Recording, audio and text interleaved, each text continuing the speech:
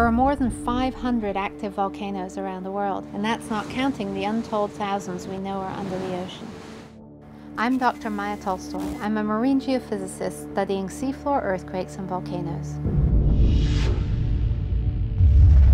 The Earth has different layers. There's a very thin crust at the top, and beneath that is the mantle, and then beneath that there's a molten outer core and then a solid inner core, which is metal, mostly iron.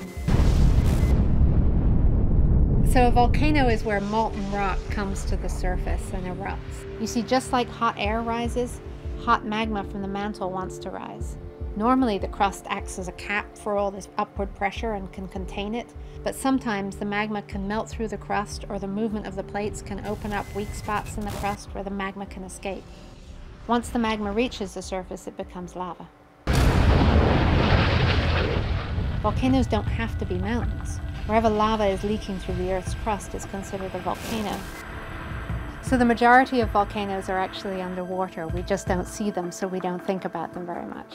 One of the things that you see at the underwater volcanoes are these black smoker systems. And what that is that the seawater's gone down and picked up all kinds of minerals from the crust, particularly a lot of sulfur from the volcanic rocks.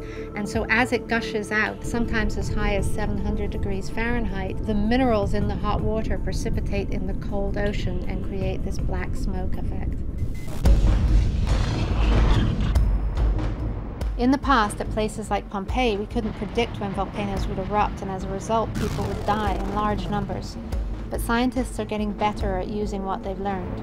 We can often tell when an active volcano is changing in a way that indicates an impending eruption by measuring seismic activity, the vapors being released, and the shape of the volcano, that can also tell you things about what the magma is doing beneath the surface.